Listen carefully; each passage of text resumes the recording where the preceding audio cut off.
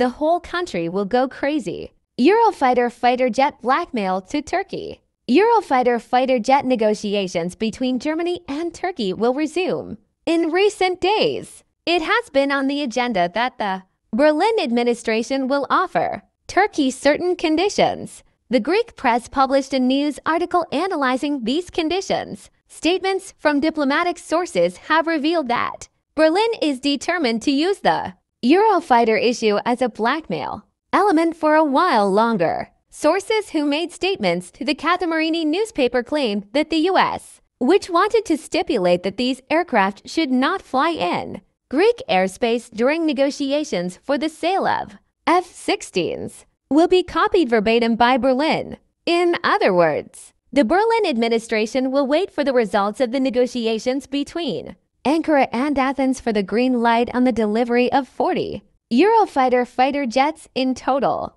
24 in the first phase. This situation reveals that the Greeks will also use the purchase of Eurofighter fighter jets as a trump card after the Germans. If there is a problem in the negotiations between Greece and Turkey, the delivery of Eurofighters to Ankara will be shelved. Berlin, which is largely under U.S.-Israeli control, is expected to postpone the Eurofighter sale for a long time.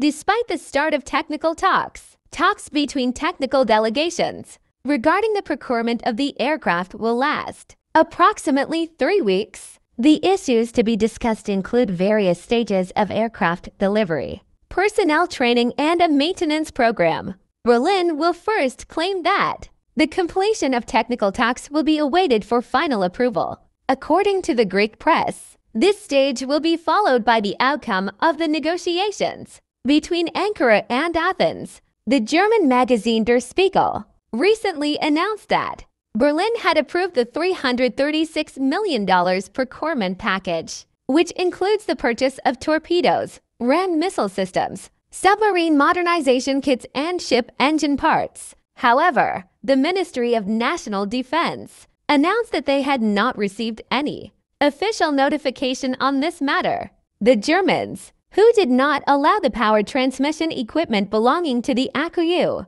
nuclear power plant to be sent to Turkey, caused Russia to procure these systems from China, thus delaying the commissioning of the first reactor at Akkuyu. The Berlin administration also threatened Chile, whose Leopard tanks in the inventory are being modernized by Aselsan.